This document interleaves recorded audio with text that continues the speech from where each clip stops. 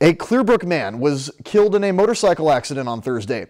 Authorities in Clearbrook County got a call after 8 p.m. saying a body was found in the water along the railroad grade outside of city limits.